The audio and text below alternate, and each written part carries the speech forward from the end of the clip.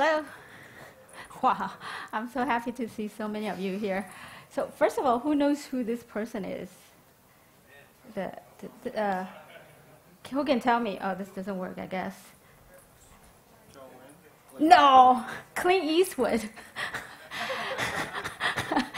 So for those of you who are not from U.S., so in the 60s, there was a movie called The Good and Bad and Ugly, starring Clint Eastwood. It was a very popular movie. And then after that, people start using the phrase the good and bad and ugly to describe the truth of a specific subject.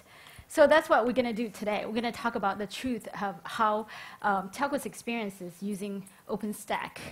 And my name is Annie Lai. I'm with Huawei IT product line. And I've been with Huawei for almost 4 years. For the last 3-4 years, I've traveled to over 30 countries talking to telcos about their cloud initiatives, especially OpenStack. And today I'd like to share you the learnings and the findings I got from working with them on their cloud initiatives and their OpenStack initiatives. And I just want to let you know it's an overview kind of presentations. So it's more about how telcos use OpenStack. If you're looking for more technical details, we definitely have a lot of experts. We have architects, we have senior engineers here. We can talk to you more about technical details later. But due to the limited amount of time, we can only talk about very high level. So first of all, for those of you who are not very familiar with telco, just very quickly, I want to talk about telco's current situation. Telcos are going through a very interesting time, and because their competitive landscape is changing, they are no longer competing against other telcos, they are also competing against OTT guys. And even though there's more and more traffic, more subscribers, more users, but their margin is shrinking. And they have to find a way to change that. And they also found out that their OpEx, their OpEx is increasing, and which means not that very efficient. So they need to improve their OpEx. And also, they need to improve the way they innovate, they develop, they deploy services. And as you heard this morning, from morning's keynotes, OTTs can deploy their services pretty quickly, and telcos takes months, sometimes close to a year, to develop and deploy a new service. So with that kind of development processes, they cannot compete. So they have to innovate not just their IT networks, but also the way they develop and deploy services. So cloud computing presents great opportunities to them, because with cloud computing, virtualization, abstraction, they can transform their IT, their networks, and with automation and orchestration, they can simplify their operations and cut down their cost. And also with the software-defined paradigm, they can innovate a lot faster and deploy a lot faster. And so I'm going to use 3 telco stories, and unfortunately I can't give you their names because I need to protect the confidentiality of their projects. But as Huawei, as a telco's partner, and it's our duty, and also we're an OpenStack Gold member, it is our duty to over time welcome all these our telco customers to come and join us in the OpenStack community. And hopefully next year we're going to hear a lot of super users from our telco friends, and they can talk about their stories themselves. But today I'm just going to be very general, and I'll give you enough description. You probably can guess who they are. So first, Telco is actually a hybrid cloud case. And so this is a EMEA-based multinational telco with over 400 million subscribers, and they have a huge partner network running over 65 countries. And as you know, they are tier 1 telco. They need to innovate. They need to compete. So a lot of their line of business, they can't wait for their ITs to get their act together. So there's this shadow IT, right? They use Amazon. And ITs would try to learn about cloud computing by implementing VMware, but this is the time that they realize that, okay, the shadow IT is happening, and they are actually spending at least $2 million on Amazon. And they figure this is the time they have to come up with an open cloud platform that incorporates with what they have existing, which is VMware as well as Amazon, and create this unified open cloud platform for their own internal innovation. And also, this cloud platform needs to work across multiple data centers. As you know, telcos, they have a lot of subnets, a lot of partners they work with, and they want to standardize this open cloud platform so all the subnets and partners can leverage this open platform to innovate together. And so this is their vision. This is the project. So from basically, they need this open cloud platform that's multi-tenant with one unified portal, one service catalog, and one service management. But it has to run across multiple data centers. And the cloud platform has to be highly secure, highly reliable. And also, they need to plan for future growth, especially for storage. As you all know, that we are growing data in an exponential way. And they need to have a hybrid storage strategy to grow their storage for this hybrid cloud. And also, from a user standpoint, they want to be able to use any kind of public cloud or a private cloud, but they do want to have this a consistent way, a single pane of glass of administration and usage of their cloud services. And this is the architecture that Huawei, we proposed to them. So basically, we are leveraging OpenStack cloud platform. And this is going to be a multi-region, multi-availability zone-based architecture. And we need to plan for future growth. So we need to plan for large growth. And we're talking about 100 availability zones and more than 100,000 physical servers. And then on top, we want to have a unified path that all the developers can leverage. But however, if they still want to go to Amazon and stuff, they can still do so. But the goal is internally, they want to have a very mature path. And the portal has to be fully distributed. In other words, each data center needs to have their own portal, but they do have this single pane of glass view. And so it needs to be Amazon, AWS-like kind of experience. And underneath, it has to be a heterogeneous environment. In other words, the CTOs wanted to have vendor choices. They don't want to have vendor login. And this is Huawei's solution. So Huawei Fusion Sphere is OpenStack distro. In the middle of this year, we just passed the interoperability certification. So we got the OpenStack-powered logo license. And so we're very proud of that. And so with this solution, the Telco A can connect with VMware as well as Amazon. And in the future, they like to connect with Azure as well. And so the existing OpenStack that we got from the community does not fully meet the requirements. So we actually had to add an extension to incorporate more availability, more performance, more reliability. And on top of that, because Telco A's requirements to run this cloud in a distributed data center environment, so we need to add this cascading OpenStack capability. And there's currently a project within the OpenStack community called TriCircle. And today, I have our lead engineer, who is also a core member of TriCircle, Huang Zhipeng. He will come out and talk to you more details about what this cascading OpenStack is about and the current status of TriCircle. Zhipeng.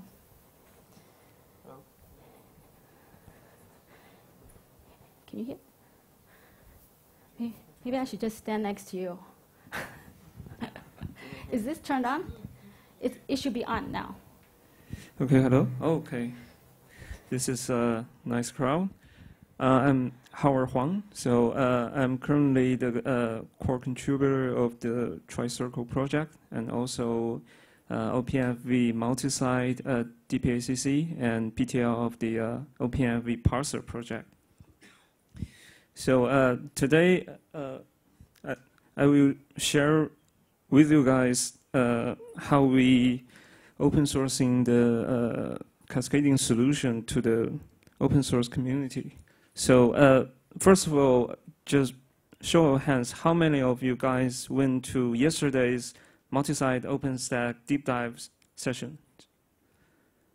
Okay, I guess many of you just can't get in the room. This is so crowded.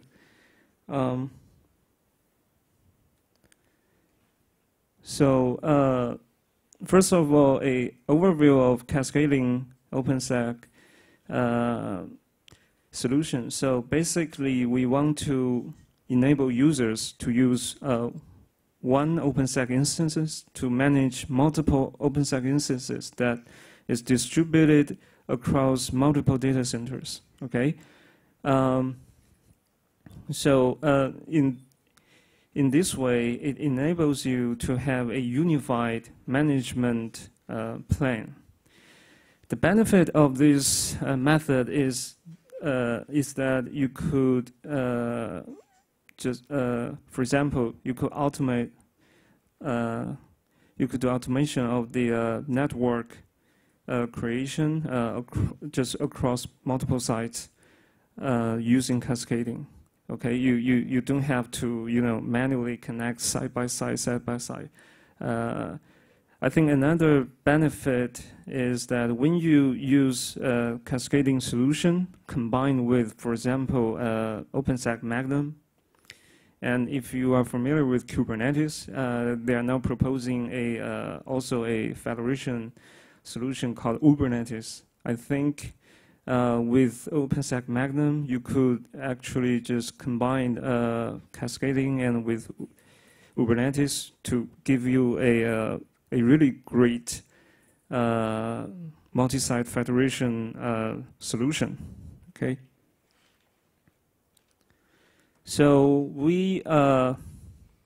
so let me introduce some of the history. I think we introduced the whole concept of cascading OpenStack in Paris Summit. That's October last year, I think. And then earlier this year, we did the POC to see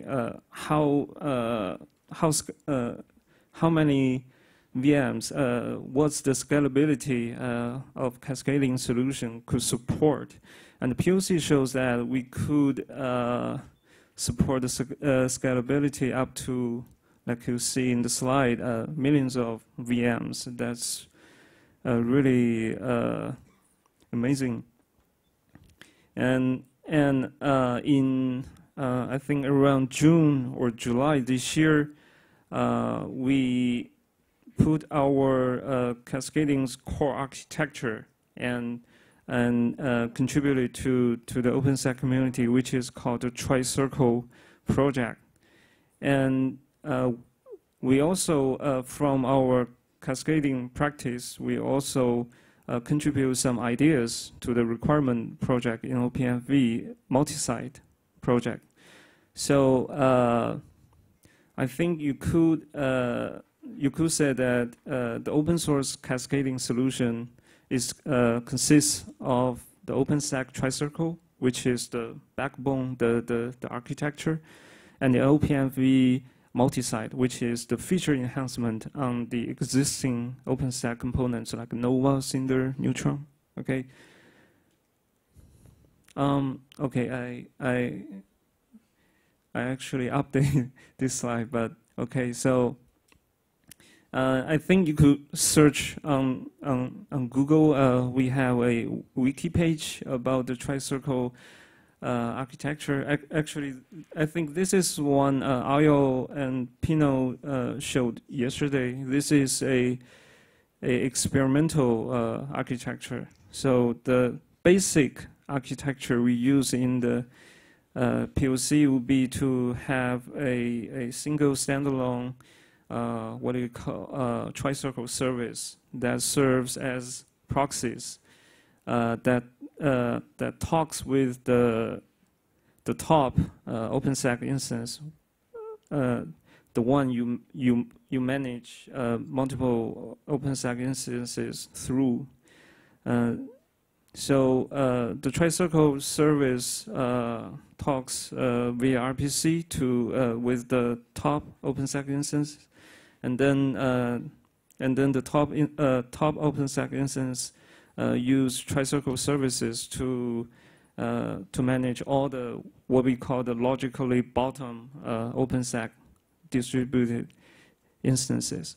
Now the figure here is still a I think experimental, you could call it.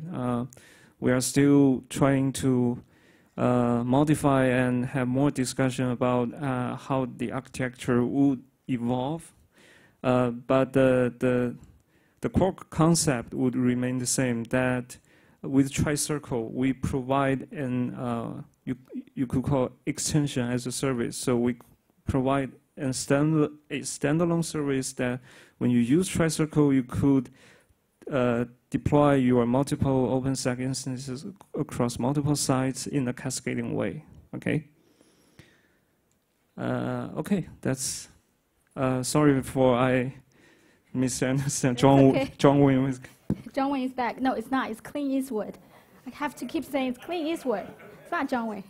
Okay, so in summary, we know that OpenStack actually offers a very good open cloud platform for telcos to deploy their IT and innovate services.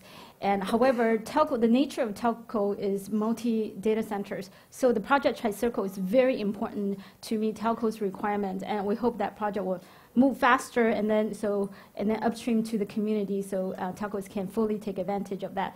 However, in order for telco to fully deploy IT as a service, there needs to be a lot more automation that needs to be done, and also in the hybrid cloud area that the data and applications need to be able to move between public cloud and private cloud smoothly back and forth. And those are the areas that still need a lot more development, and so hopefully we can see more maturity in those areas. So the next story is a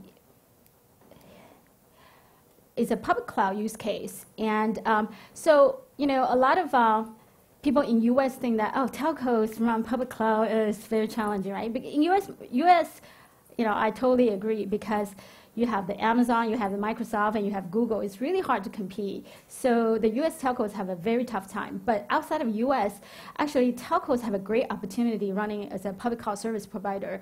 And it's because the regions that I have been to, like Africa, EMEA, and Latin America, Asia Pac, a lot of telcos, they're considered to be technology authority. They have the government backing. And also because of data sovereignty issues, a lot of US, OTT guys can't get into their market as easily. So they actually have a great opportunities, and it is actually a very hot topic, telco-enabled public cloud, when I travel to those regions. And telcos like to differentiate themselves from the OTT guys, so try to call themselves telco cloud instead of public cloud, because they want to say we can offer more, SLA, that kind of stuff. And so later you'll see this is the area that we need to continue developing. This remote is not very swift.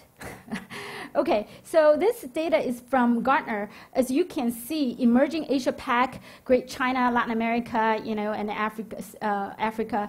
These regions are, high growth regions for public cloud. And so for those telcos in those regions, they actually have a great opportunities. And it's because, first of all, they don't, besides all those reasons I mentioned, they don't have the baggage of existing, IT infrastructure. So for them, moving to the cloud is it's a lot easier. And SMEs pretty much don't own IT. And then enterprises, they definitely see the advantage of, using a public cloud. So, so public cloud is actually a very good opportunity for telcos in those regions. And telcos are investing in telco cloud pretty heavily. And these are the reasons, because of data sovereignty issue, and also they are already selling CT services. Selling IT, cloud IT services is just another, it's a very easier upsell. And then they can say we are telco grade, and comparing to the existing OTT guys, they offer more SLA. And the key to success is they need to properly position and then also package their services. And so telco is actually investing a lot. We're seeing, this data actually comes from Informa, Telecom and Media. Actually, we're seeing hundreds and hundreds of telcos are at least offering one cloud service. And telcos generally, they specifically build data centers just to run their cloud service, public cloud. And so we see a lot of data center kind of projects, which is about building public cloud. However, telcos, they are not as experienced as IT vendors in the sense that they don't know how to build up this ecosystem. And because public cloud is pretty much driven by ITs, so that's something they need to understand and go to market, how to sell cloud services, how to service cloud services. So this is where vendors can come in and help. And so who's making money? This is $1 million question.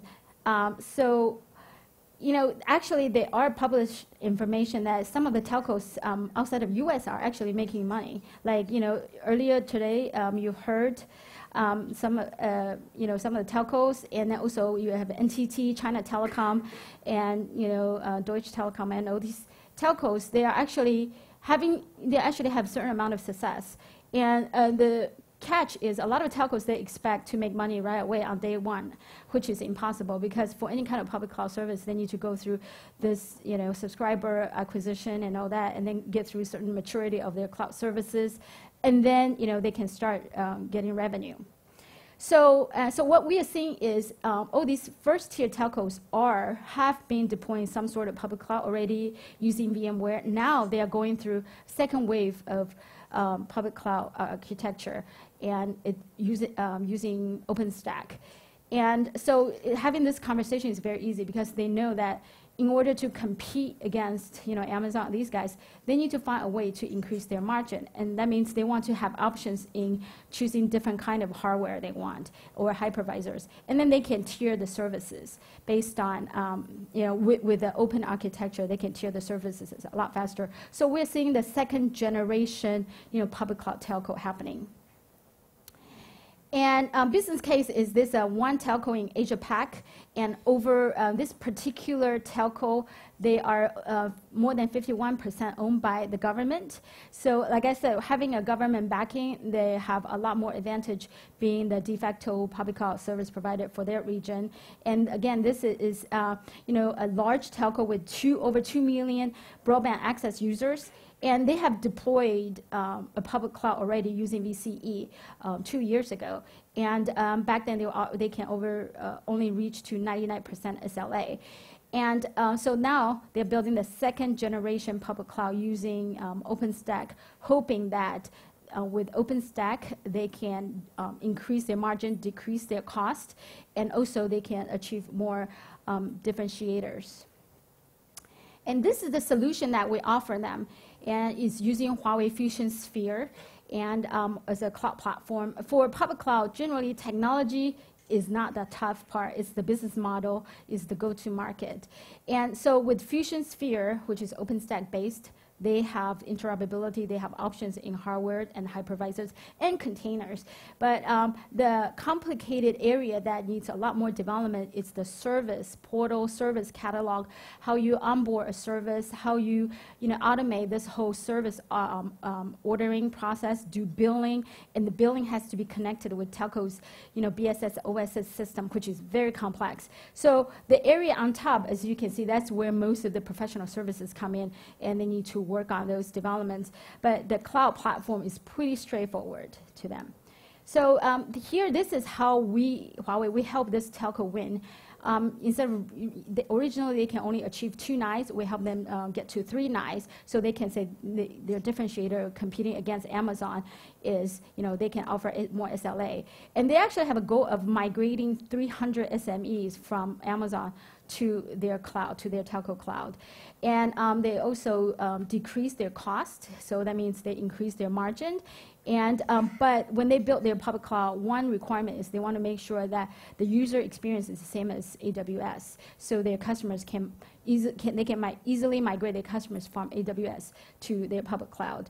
And also, they need to offer regionalized services. A lot of services in US might not apply in their region in terms of pricing, in terms of capabilities. So it's very key for them to develop their regionalized services, and building up that ecosystem could be very challenging to them, but it's a must for them to differentiate.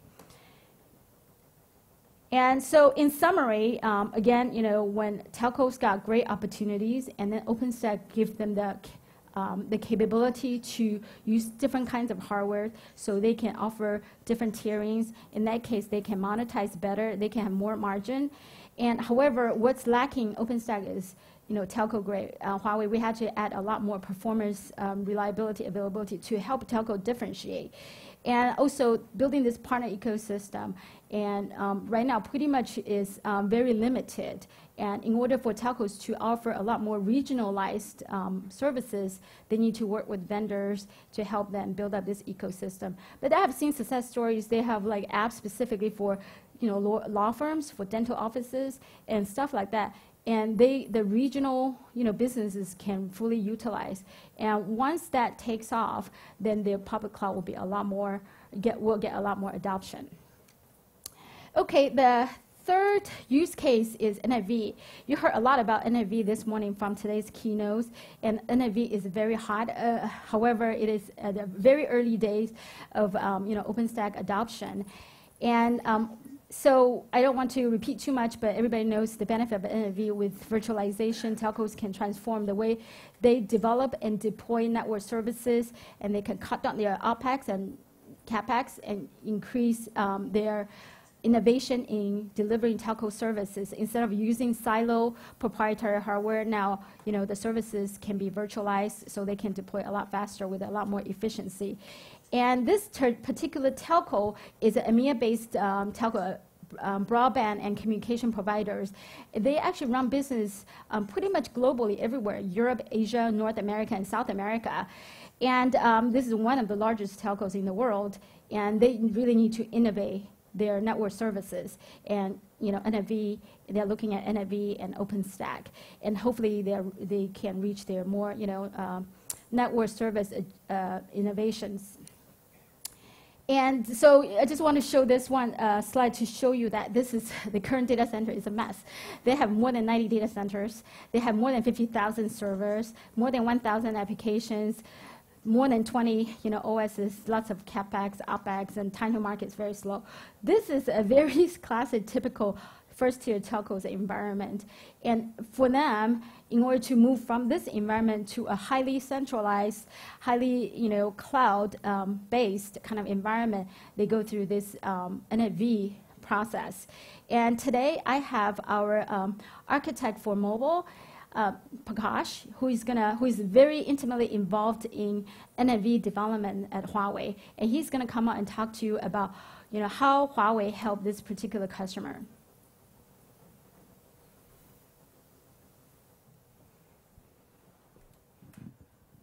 Hello. Thank you, Anne, and thank you, audience. So, first thing I want to go with is, what do we do in NFV? Okay, hopefully. Point over there. Okay, yeah. Yeah. No, this is going. Move down. Yeah, here. Yeah, okay. So, let me bring you to the open platform for NFV. Of course, every vendor wants to make money. No qualms about it. But at the same time, you need to have some standards so that one can build on it. So we started our journey way back when 2013, when we joined OpenStack as a gold member. And we did some proof of concepts, etc., internally before we came to OpenStack and looked at what do we do. And then we realized that OpenStack has great things, but at the same time, it lacks a lot of things. And especially Neutron was really messy. It has evolved over a period, essentially over the last couple of years, starting from Folsom to Grizzly to Havana to Icehouse, Juno to Kilo, and finally we are there at Liberty at this time, and it has definitely stabilized a lot. As you saw in the morning, the percentage has grown quite a bit, up to 89-90% now. People use it for production. Still, that doesn't still do the carrier grade requirements that are requested by telcos like AT&T, CMCC, and various telcos. So put it this way, we went through the open platform for NFV around last September, and then by January we were able to pull together some kind of a requirement. There are currently in OpenNFV, open platform for NFV, around 38 projects in that group, out of which only 4 were really released in the first phase called Arno, and that was just to set up the OpenStack plus ODL. So the issue is, when you look at the HC reference, you have got 3-tier, the Vim, the VNF manager, and the NFV orchestrator. On the left side, you will find all of the whatever platform, that is NFVI POPs, what we call. to get those POPs, you need to have first a mechanism, and that was the first target. So we decided to go with Arno in that first release. What we did was we took OpenStack plus ODL. Of course, it's not me, it's the whole industry. We have all the competitors, everybody came together with the service provider providing the requirement, and we clubbed together the OpenStack plus ODL. At that time, there was only SDN controller, which was really available. And then, by combining them, we focused on the continuous integration under Octopus project, what we call then, and that provided the first release somewhere in the June timeframe. It slipped by some time, but you do expect the growing pain. But later on now, we decided that it should go into second release. So Arno next was followed by Brahmaputra. And in that, we decided to have some of the key features, because for anybody to use, if you have multiple sites, site-to-site VPN, L3 VPN, those are the key telco requirements. Today also we had bird of feather, and then we discussed with the Verizon and the AT&Ts. We found that there is a what you call L3 VPN requirement. So we integrated ODL, ONOS, and OpenContrail, and that's the goal in the B release. In the C release, we are looking at dynamic service chaining and VNF forwarding graph. And going forward, we are also looking at supporting the 4.5 5G, which requires the IoT and MTC, which is massive. You got massive number of people, and that's the way we are going. So next, I have here, what did we do in open source? That is one thing. What do we do inside? Inside, we are trying to provide products that meets the telco challenges. So we have some of the challenges which went through. We started with Cloud OS, and then that's the one which is the more virtualization part, the Vim part, the OpenStack part of it. And then at the top, we have the VNFs, which are VEPC, VMSC, and applications. So this is what it is. I'll go to the next slide, which actually shows the gut of it. And the gut of it is this, that you need to have something at the bottom, which is our Fusion Sphere product line.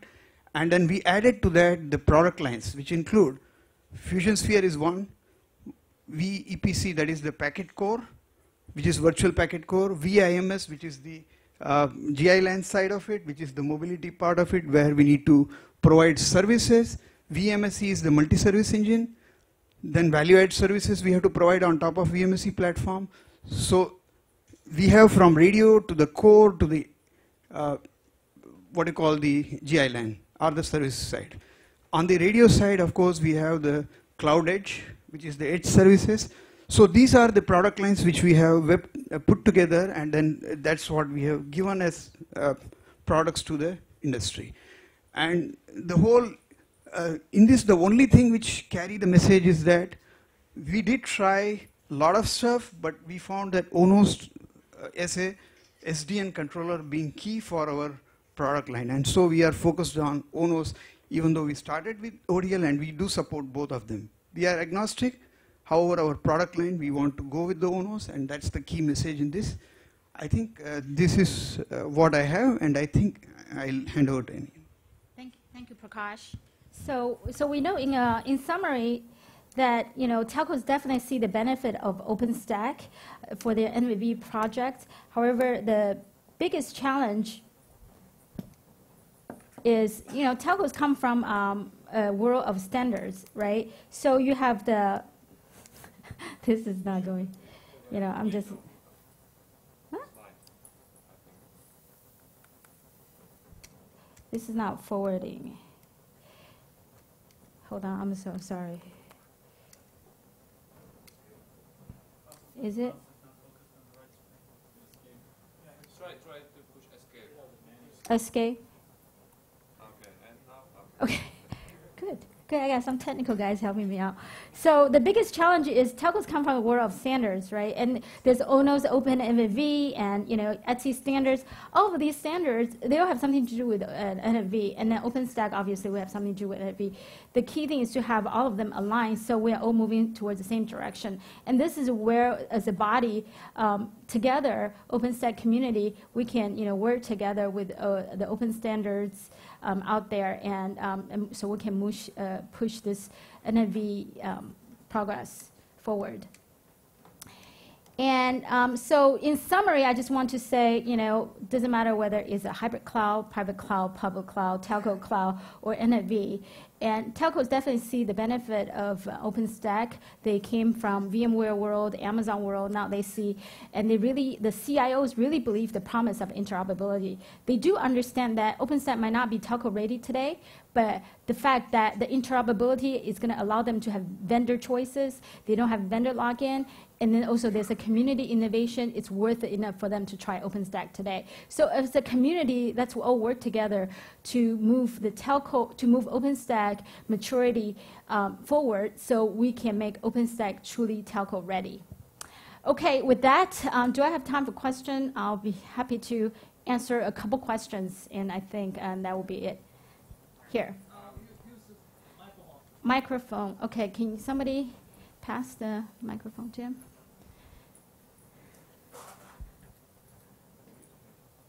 Hi, thanks for the presentation.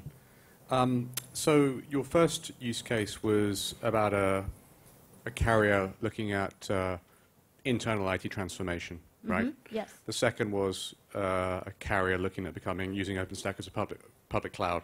Platform. Are any of them thinking about using one? Well, possibly leveraging both, because otherwise... It's a very good question, even NFV too. So from technology standpoint, it's totally possible. In fact, that's what Huawei we offered. We have this reference architecture called SDDC Square Cloud Distributed Architecture. However, from a political standpoint, it's really tough because generally NFV is driven by network leaders, and then you have private clouds. It's generally that project is led by IT, and then the public cloud is led by the enterprise group or CMOs. So a lot of times that they want to have a control of the platform. They all want to become the cloud owner for the company, for the telco.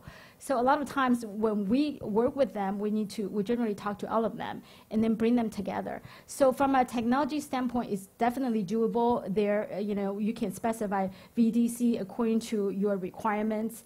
But it's the processes, generally they are lacking. But it's a very good question, but I wouldn't be surprised that 5 years down the road, there will be one big cloud platform that services all the business units within telco.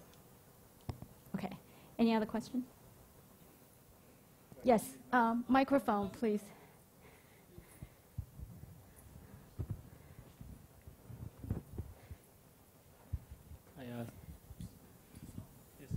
All right. Hey, thanks for the presentation. Appreciate that. On your third use case, is it my understanding correct? That's going to be a brownfield deployment on your NFV? You want to answer that question? Or is it on a greenfield deployment? I would say that brownfield is a little far-fetched. Greenfield is the correct approach to go. Then bridge the gap between the brownfield and greenfield by having a migration plan. Right. So that was my question, right? So for that particular use case, was that a greenfield? Was that a brownfield? It's a greenfield. Okay, got it. Brownfield is little. So what's your take on how to bridge the gaps? So bridging the gap occurs through, because network is computing. Right. So it is through the SDN control programmability. That's the key. So we see going forward that SDN will be the key, even though NFV is infrastructure with Mano and all that, but key is SDN, which is gluing all this. So to glue the underlay, the overlay, the old way of doing things versus new way, all has to go through a SDN controller. So that's the key message.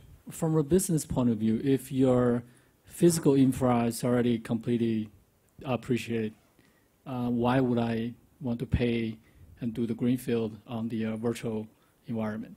I understand going forward, it probably makes sense, but correct. I wouldn't want to do away with my completely... So nobody is asking you to do away. It's a question of when you do a POC, you end up doing a selected segment or a slice. And then eventually when it establishes, now you say, hey, this doesn't go with my infrastructure. How do I put together? So we do see that a slice, which is physical underlay, you will program through SDN controller directly. And so it could be existing or it could be new. It doesn't matter to us, right?